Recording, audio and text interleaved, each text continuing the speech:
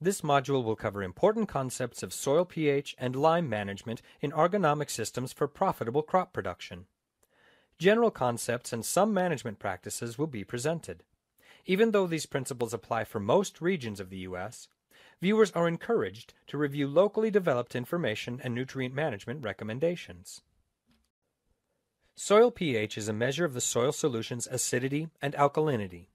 By definition, pH is the negative logarithm of the hydrogen ion concentration. Soils are referred to as being acidic, neutral, or alkaline depending on their pH values on a scale from 0 to 14. A pH of 7 is neutral, less than 7 is acidic, and greater than 7 is alkaline. Because pH is a logarithmic function, each unit on the pH scale is 10 times less acidic or basic than the unit above or below it. For example, a solution with a pH of 6 has a 10 times greater concentration of hydrogen ions than a pH of 7, and 100 times higher concentration than pH 8. Soil pH is influenced by both acidic and basic influencing ions in the soil. Common acidic cations, or positively charged ions, are hydrogen, aluminum, and iron, whereas common basic cations include calcium, magnesium, potassium, ammonium, and sodium. Many factors influence the pH of a surface soil or subsoil. These include the parent material the soil was derived from, the length of weathering and soil formation, climate, organic matter mineralization, ammonium fertilizer rate and nitrification to nitrate, cropping system and crop harvest, and land use and management. Of the management practices for crop production, application of fertilizers or organic sources that contain ammonium or compounds that transform into ammonium once applied to the soil have the largest influence on increasing soil acidity. Nitrification of ammonium to nitrate from any fertilizer or manure source, or mineralization and subsequent nitrification of organic nitrogen compounds, such as from manure, produces hydrogen ions, thus lowering soil pH. Frequency of crops in a rotation that require nitrogen application, and frequency of crops with high nitrogen fertilization requirement, will affect acidification rate. Most agricultural soils in dry climates have alkaline conditions with average pH values ranging from 7 to 8.5. This is primarily due to the presence of basic cations associated with carbonates and bicarbonates found naturally in those soils and irrigation water. When sodium is abundant, which is sometimes the case in dry climate areas, soil pH can be as high as pH 10. Due to relatively low precipitation, often less than evapotranspiration, there is little leaching of basic cations, resulting in pH values greater than 7 and a relatively high degree of base saturation, which is the percentage of the cation exchange complex occupied by basic cations.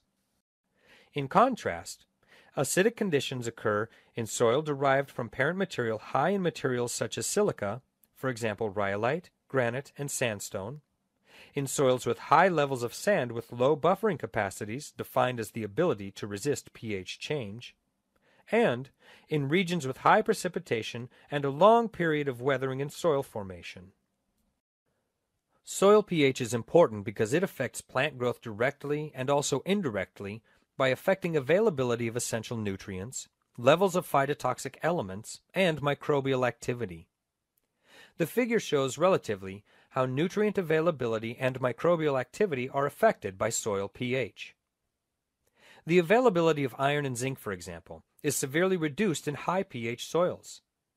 Even though iron is present in large quantities in soils, its availability in a form the plant can use is limited by reactions that form insoluble compounds at high pH. Knowing the soil pH helps identify the chemical reactions likely to be occurring. In general, important reactions from the standpoint of crop production are those dealing with solubility of essential and non-essential elements. As indicated previously, the relative availability of several essential nutrients is greatly reduced at low pH, like phosphorus, for example. Toxicity from aluminum, manganese, and hydrogen is a major cause for crop failure in very acidic soils. Aluminum and manganese are a problem in acidic soils because they are more soluble at low pH. As a component of clay, large quantities of aluminum are present in soils. When the soil pH is greater than 5 to 5.5, soluble aluminum is low, and aluminum remains in a solid combination within clays and other elements, and therefore is not harmful to plants. However, as the pH drops below 5, aluminum-containing materials begin to dissolve, and aluminum increases in soil solution and on the soil cation exchange complex. Because of its nature as a cation, the amount of dissolved aluminum is 1,000 times greater at pH 4.5 than at 5.5. Toxic levels of aluminum harm the crop by negatively affecting root activity. As a result, plants are unable to absorb water and nutrients normally and will appear stunted and exhibit nutrient deficiency symptoms like that for phosphorus. Often, the field will also appear to be under greater stress from pests, such as weeds, because of the poor crop growth and inability to compete. In addition to effects on solubility, microorganisms have varying optimal pH ranges just like plants. Therefore, if pH is too low or too high, microbial activity will diminish.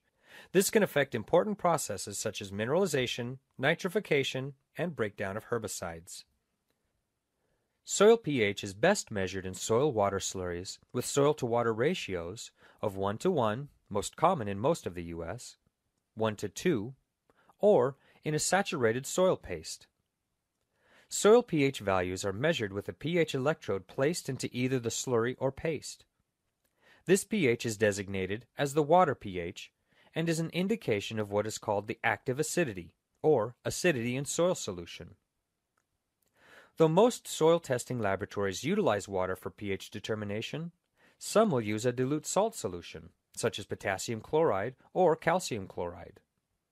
The dilute salt is used to mask the effects of naturally occurring soluble salts or recent fertilizer application on pH measurement. By adding a slight concentration of salts, more exchangeable hydrogen ions are brought into solution from the exchange complex, with the measured pH generally 0.5 to 1 units lower than measured using a water slurry. Also, differing soil-water ratios produce slightly different pH values. A reading obtained from a 1-to-1 soil-to-water ratio is generally 0.15 to 0.25 pH units higher than that of a saturated paste extract, but lower than a 1-to-2 ratio.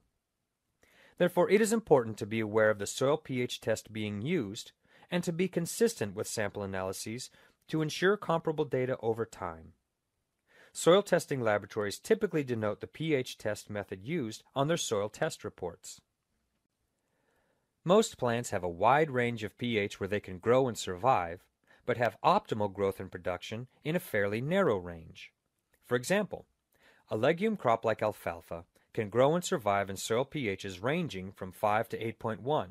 However, forage yield will be greatly reduced in low pH soils, less than 6, and is optimized with soil pH only slightly acidic to neutral. Other crops, like cranberries for example, are adapted to acidic soils and will not grow well in soils with a pH above 6. Therefore, soil pH modification must be tailored to the crop or cropping rotation. Optimum soil pH ranges dependent on the crop and geographic region have been established for crops. More examples are given in this table. Collecting an appropriate soil sample for pH determination is the first and most critical step in determining liming needs. Improper sample collection and handling can lead to incorrect recommendations.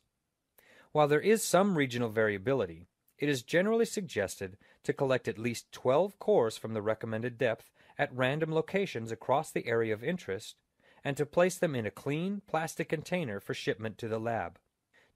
Timely soil sampling is important because limestone requires time to neutralize soil acidity.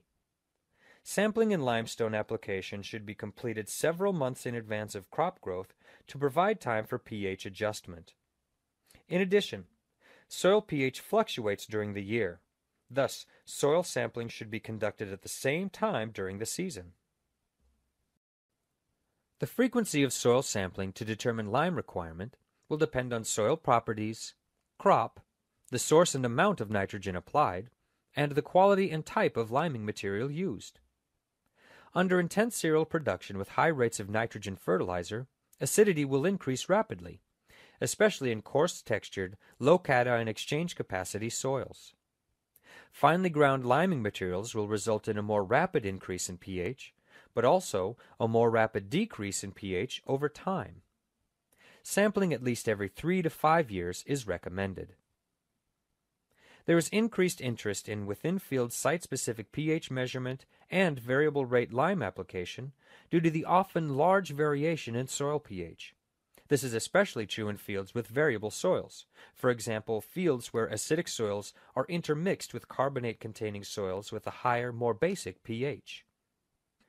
Dense grid soil sampling approaches and variable rate technologies are being adopted at a rapid rate by producers. Results from samples collected from producers' fields and field-scale research have shown very high pH variation within fields and even within soil map units. This figure shows soil pH spatial variability from a very dense grid sampling for a field having several soil types in central Iowa. Taking into account the degree of spatial variability for most agricultural soils in the U.S., along with the cost of sampling, soil analysis, and limestone, the 2.5-acre soil sampling approach is the one most frequently recommended for making prescription maps for variable rate liming. However, less dense grid sampling schemes or zone sampling, for example by soil type, are also used in areas where soil property variation dominates soil pH spatial variability. Also, remote sensing can sometimes be used to establish sampling zones for pH. For example, soybean iron deficiency chlorosis in high pH calcareous soils can be used to verify the pH is calcareous and map those areas within fields.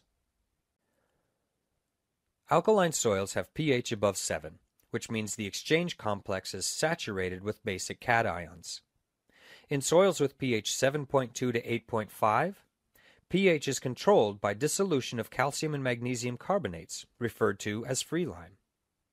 In soils with pH 8.5 to 10.5, pH is controlled by exchangeable sodium and dissolution of sodium carbonate.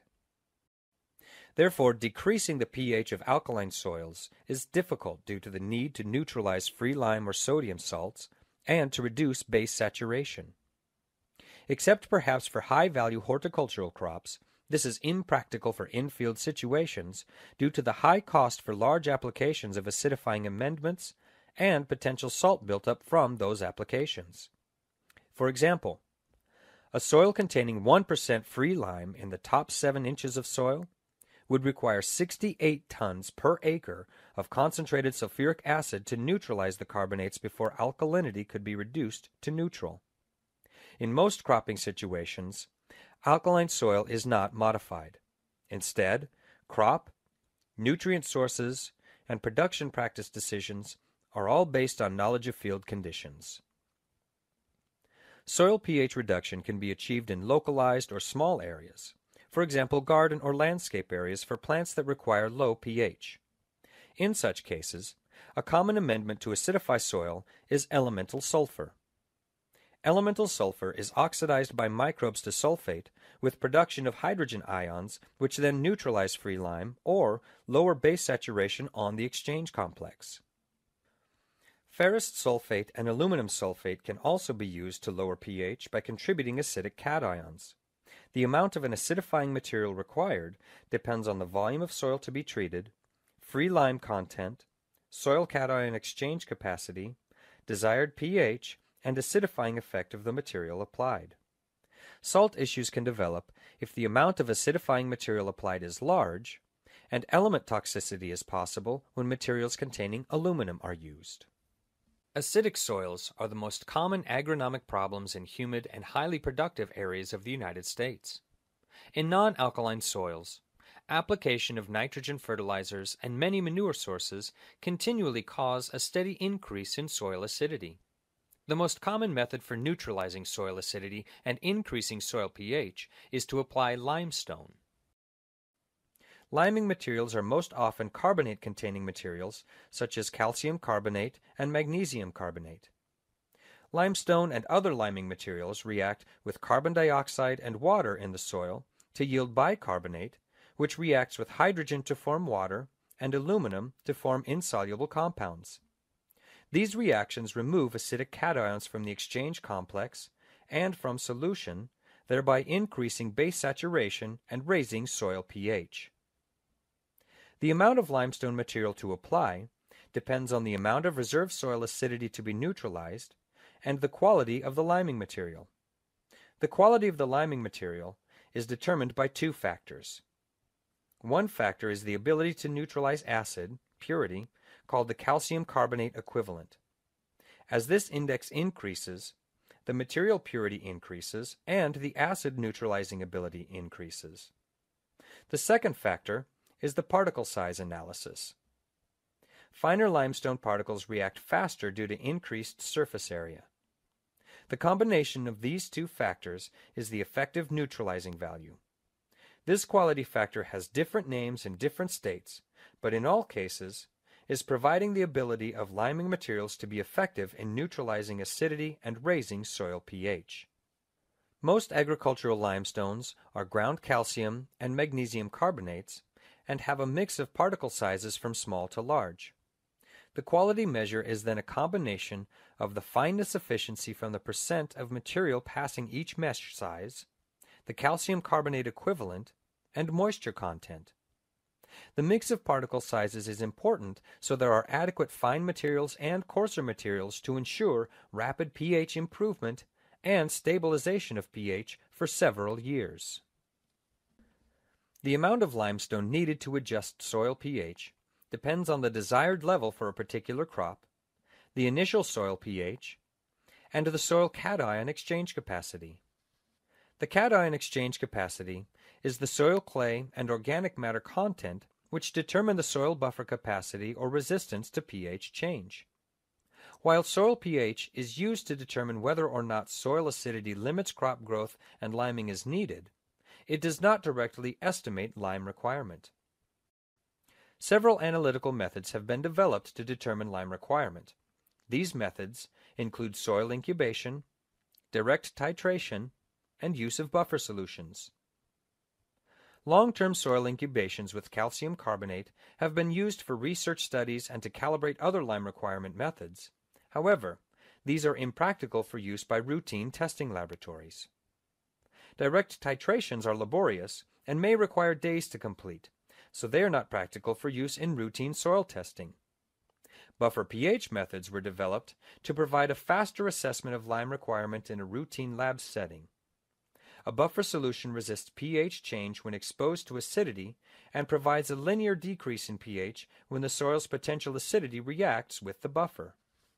The decrease of pH in the buffer solution is what is measured after mixing the buffer with soil and provides an estimate of the amount of lime required to neutralize the acidity of the soil in order to reach a desired pH. There are several buffer pH solutions to use. In the Midwest U.S., the Shoemaker-McLean-Pratt, or SMP buffer, has been the method used in many states. However, that buffer solution contains hazardous chemicals and needs special and expensive disposal by soil testing laboratories. Therefore, new buffers, such as the Malick and Socorro buffers, were developed and are currently being used because they do not contain hazardous chemicals and are more environmentally friendly. In some states, instead of using a buffer pH method, the lime requirement is calibrated from measured soil pH and the soil cation exchange capacity. Cation exchange capacity can be determined by lab measurement or knowledge of the soil's textural class and color. Both reflect the soil clay and organic matter content.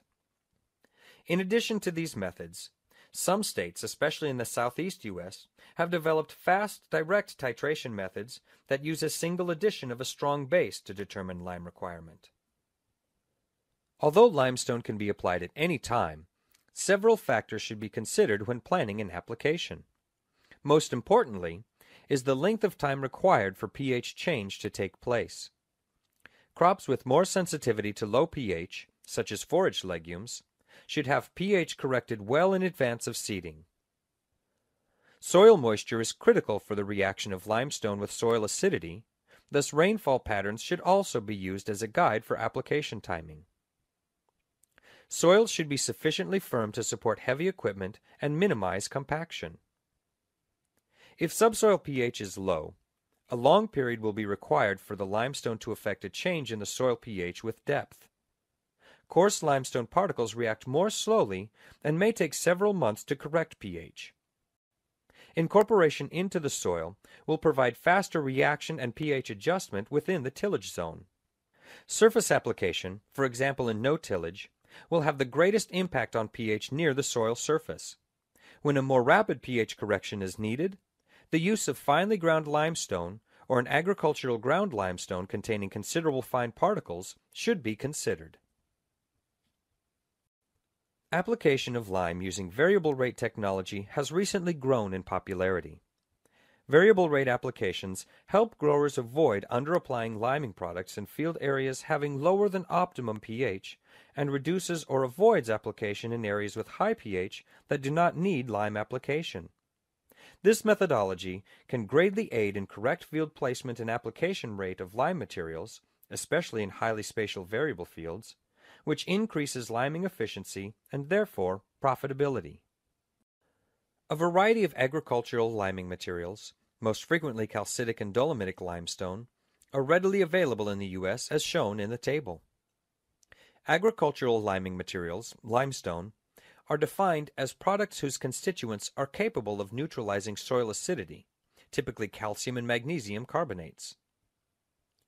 Although the terms are not well defined, calcitic limestone means a material consisting mainly of calcium carbonates or high in calcium carbonate and low in magnesium carbonates, while dolomitic limestone means a material with approximately 16% or more of the neutralizing value is derived from magnesium carbonate.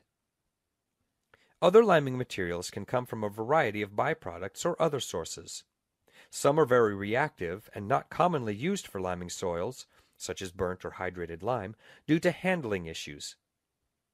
Application rates need to be adjusted for the particle size and high reactivity. Liquid, fluid, or suspension lime is a combination of very fine limestone, 100 mesh or smaller, in water with 1 to 2% clay to form a suspension that is about 50 to 60% solids. Some drinking water treatment byproducts are similar as they result from rapid throughput of water treated with finely ground calcium oxides. Fluid lime does not react differently than finely ground dry limestone, but because of the fineness of grind, the rate of application should be adjusted to avoid over-liming and resulting too high pH. Soil pH is considered the single most important chemical property of soil because it affects plant growth, microbial activity, and nutrient availability in many different and complex ways. Limited solutions exist for reducing pH in high pH soils because they are impractical or uneconomical. Soil acidity is a common problem in many agricultural soils. It reduces plant nutrient availability, affects microbial activity, and with low pH, increases toxicity of some elements. Therefore, neutralization of soil acidity has many positive effects and greatly enhances crop productivity. Lime application is the most common way to neutralize acidity in soils, and there are many lime sources that vary in type, neutralization capacity or purity, and particle size. Agricultural ground limestone is the most commonly used liming material. Although several methods can be used to determine liming rates to achieve optimum pH for crop growth, buffer solutions, single titrations with a base, and indexes that include soil characteristics such as soil pH and organic matter, clay, or cation exchange capacity are the most widely used approaches. The large within-field spatial variability in soil pH and lime requirement commonly found in many U.S. regions greatly justifies dense soil sampling and variable rate technology for limestone application. No matter the method to determine soil pH or liming rate requirement, or the method to apply liming materials, monitoring and improving soil pH is the most important consideration for sound soil fertility management in many soils.